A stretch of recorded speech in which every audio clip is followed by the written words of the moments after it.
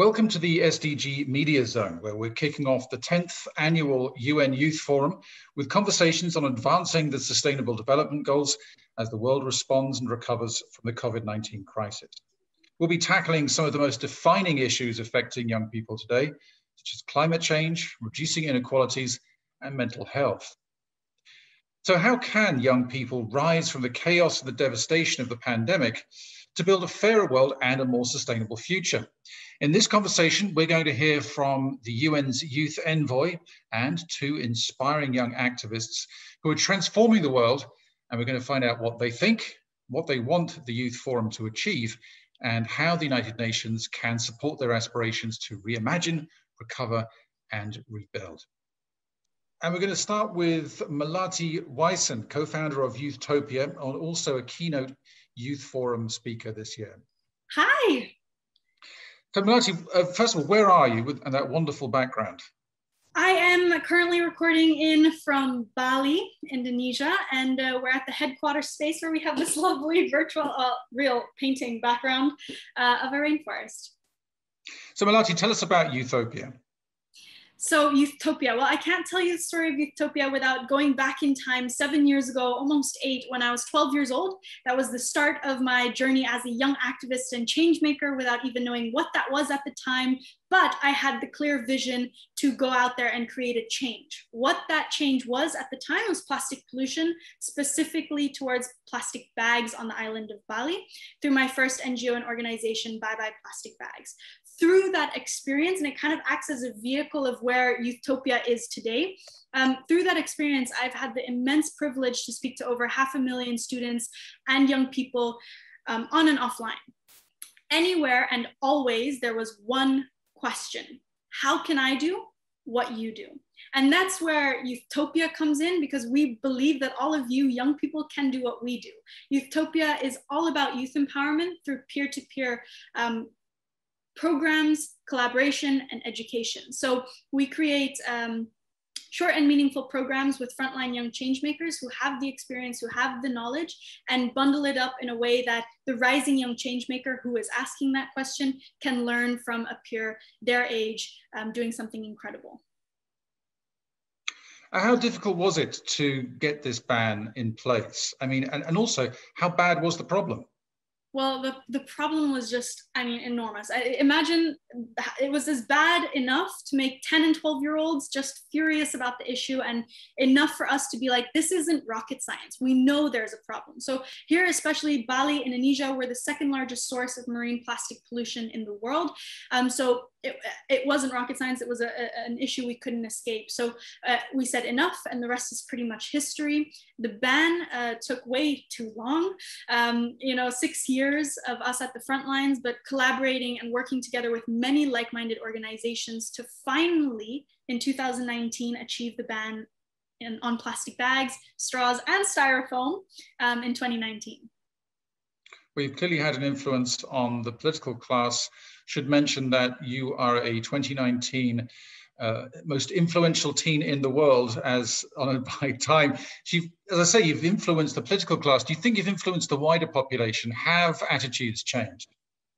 I would like to say yes, but I also know that there is so much work to be done in changing mindsets. That's a lifelong journey. I do believe that's why we focus on young people, because there is an opportunity here where we can accelerate that progress and actually accelerate the change we want to see. Because as young people, we don't look at a challenge, we see an opportunity instead.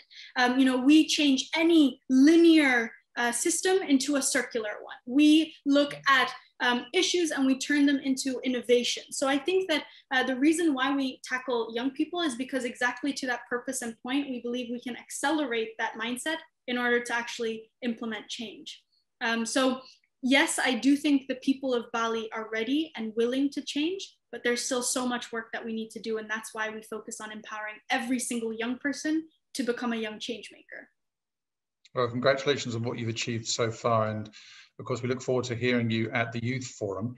I'm going to turn now to Anika Jenne, former Executive Director of Green Congress in Kenya, also a keynote speaker, and someone who has trained under influential women leaders on politics and feminism, and is part of the UN Women's Global Youth Task Force of the Beijing Plus 25 Review, the African Women Leadership Network, and a One East Africa champion, where she lobbies decision makers in an effort to create changes needed for gender equality. Hello, Anika.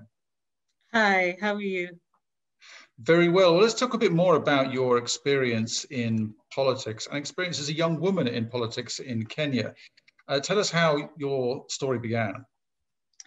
Well, my story began when I was in first year, actually. I joined the University of Nairobi in the year 2010, and there was already an accommodation crisis. And, you know, my fellow young women were stranded, and I was able to speak to them.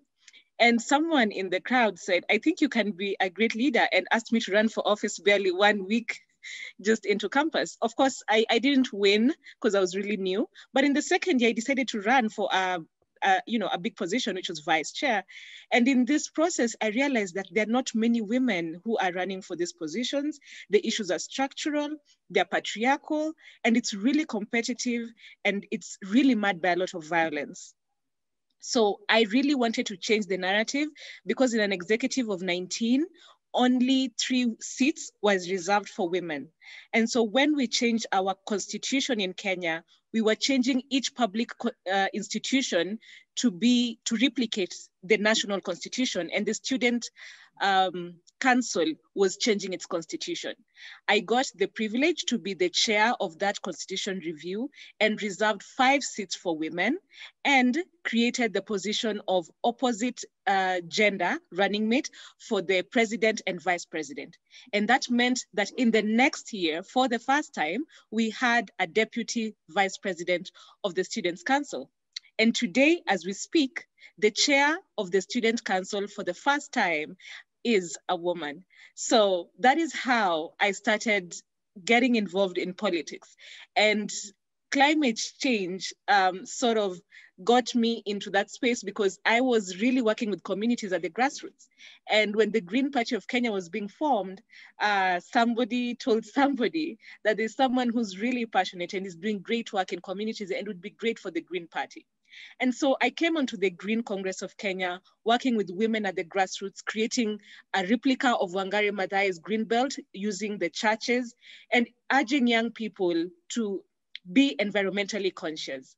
And that has been my journey so far. And I now sit on the board of political parties. And that is how I created the Young Women in Political Parties Leadership, because as much as we want women in elective seats, we need to create structures that support women into these offices. Now, of course, one of the main UN buildings is in Kenya.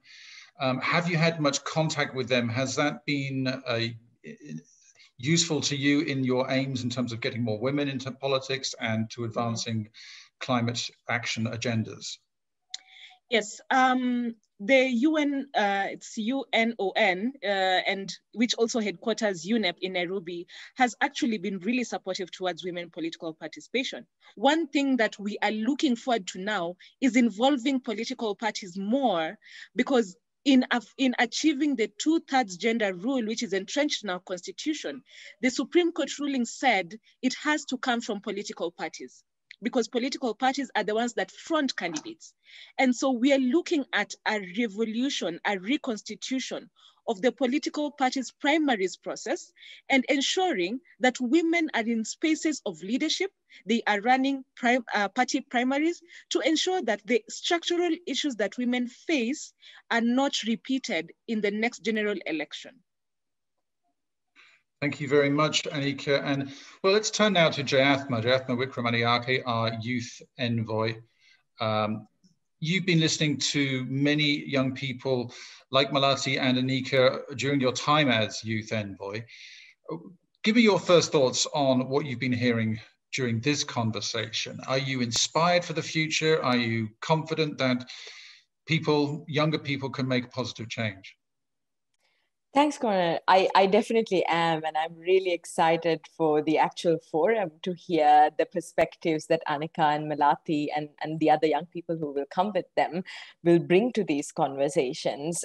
I think the past few years has seen an unprecedented increase of recognizing young people's leadership, supporting youth leadership, including through the United Nations, through our youth strategy, Youth 2030, which aims to bring voices like Anika's, voices like Melati's into the halls of power, into the decision-making rooms, to be able to bring about transformational change. And I think Melati was talking about how progress has been so slow in the past years.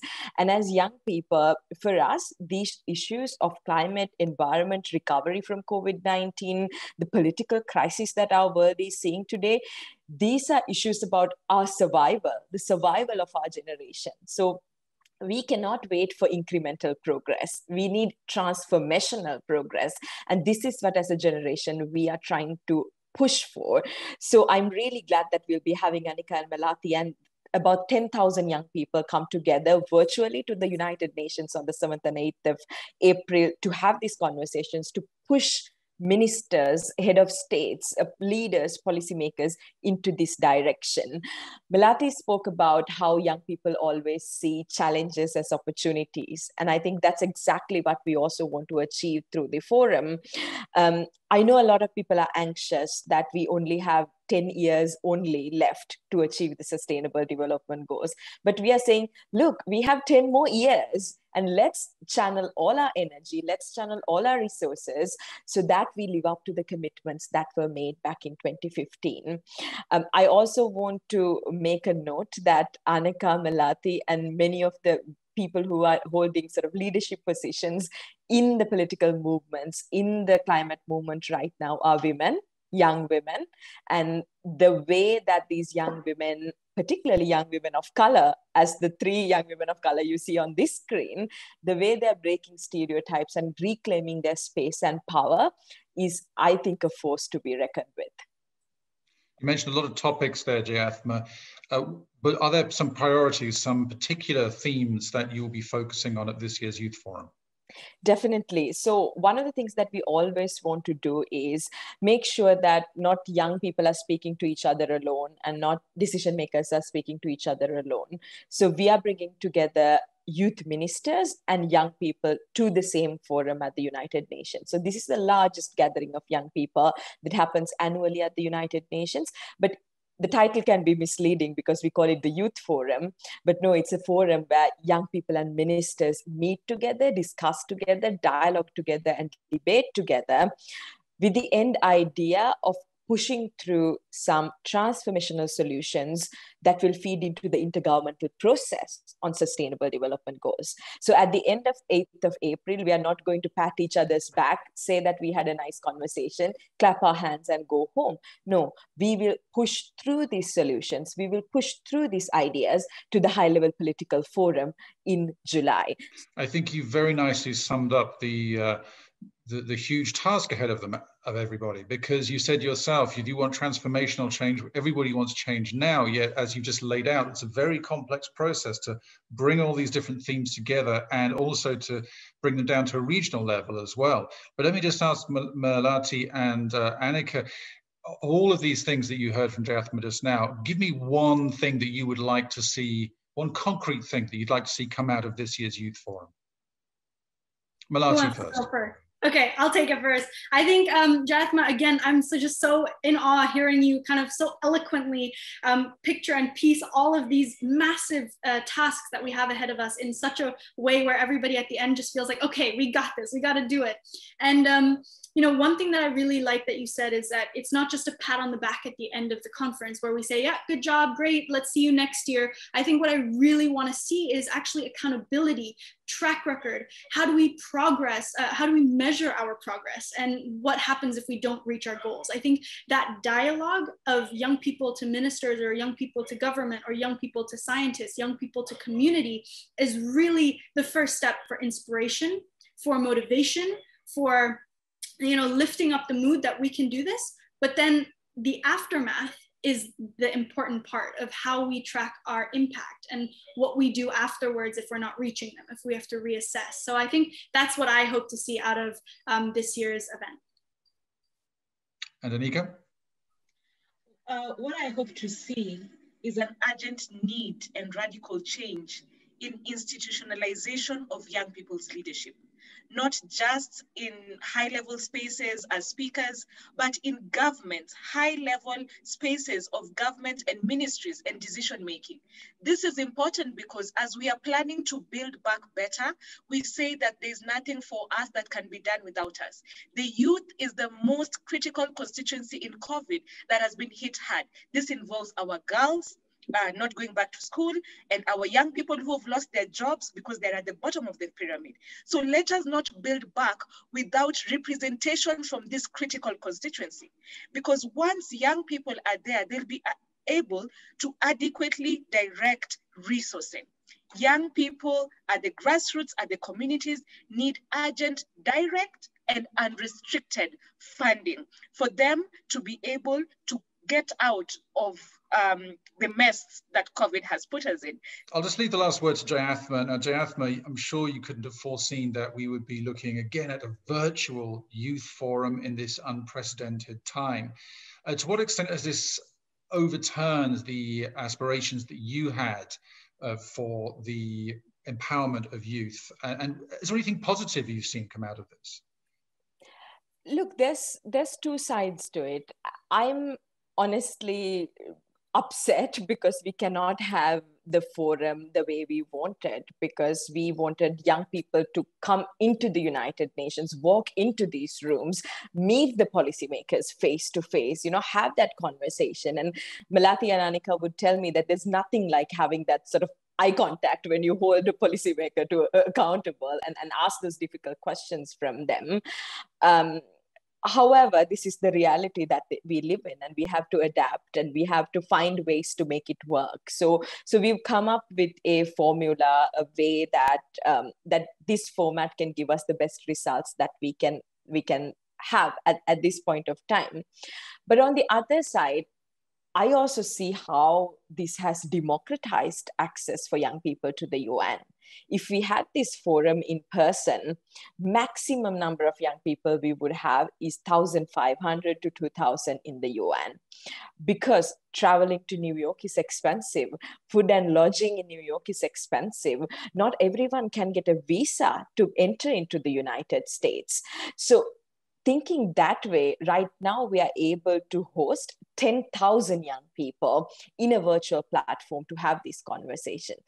So even though we will be missing out on the in-person element of the conversation, I think we are doing a far greater service by opening up the doors of the United Nations to an unprecedented number of young people to virtually come into these halls and to hold policymakers accountable. So as Anika and Melati were saying, we always try to see the sort of the silver lining in the dark clouds, and we are trying to do the same with the forum as well, to find ways to make these presentations, to make these conversations as interactive and as impactful and effective as much as possible. We want to make sure, I think, really two things. One is accountability, as both Melati and Anika has been saying, accountability for the commitments that governments have made in terms of the Sustainable Development Goals, the Paris Agreement. In every agreement, they refer to young people as torchbearers of the future, and the leaders of today and the leaders of tomorrow. But if you do not live up to the commitments that you have made, you're not going to have a world for these young people to lead. So we are really asking for basic things, our basic rights, our basic aspirations to have a future that is not uncertain, a planet that is healthy for us to live in, a governance system that is not crumbling in front of our eyes before we even attain our voting age. So really, the key ask, the key demand is accountability. And two is recognizing youth leadership, not seeing young people as adults in training, recognizing their agency, recognizing that they are capable of making decisions for themselves about their own bodies, about their own lives, and about their communities and the issues that those communities are facing. So channeling resources directly to youth-led solutions, youth-led innovations, both financial and non-financial resources. And finally, creating safe spaces for young people to operate in. We see leaders, including the United Nations, always asking young people to speak up. But when young people speak up and they face retaliation from their governments and other actors, we tend to be silent, and we cannot do that anymore. If we are asking young people to be activists, then we should create spaces online and offline that are safe for them to be activists. So I would say these are the key aims for us as the UN, per the United Nations Youth Strategy, that we want to achieve. And I'm sure that with people like Melati and Anika and the 10,000 other young people on board, and we currently have over 60 ministers confirmed, ministers responsible for youth affairs, who are often also left out of conversations on climate and sustainable development, to bring them also into these conversations and forge this partnership between, intergenerational partnership between ministers and youth organizations, for us to be able to drive this change together. Well, I'm sure it's going to be a fascinating youth forum. Thank you all for joining us on the SDG Media Zone today. As Jayathma said, there are pros and cons with this kind of conversation. I feel like I've met you all in Bali and Kenya and at the UN. And of course, it's a shame that I can't meet you all for a coffee afterwards. But it's going to be wonderful. Thank you very much, and have a great youth forum. Thank you. Thanks for having us. Thank you.